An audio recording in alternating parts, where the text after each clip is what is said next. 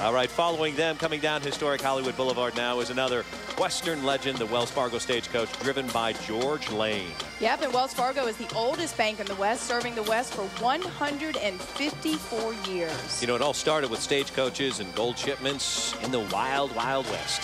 And look who's riding shotgun on the Wells Fargo stage. It's Lindsey Haun. Yes. She is a country music artist, 16 years old. And Lindsey, I have to say, I'm very jealous because you were in a movie with Toby Keith. Yes, I was. Wow, that's so great. Congratulations. Oh, thank you very much. It was a really wonderful time. We had a great time. Lindsey, you've had such a great year. You got acting, you've got singing. Do you prefer one over the other?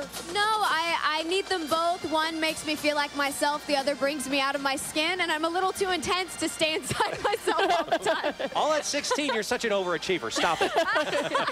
Well, thank you. Thank you. Well, you look great tonight. Thanks for joining us, and good luck. And be sure to tell Toby we said hello. Thank you, I will. Have a wonderful holiday. I just love that song of hers. Yeah, it is great. 16 years old. Yeah, and she's already ridden in the stagecoach. Right. I'm still trying to accomplish that. All right,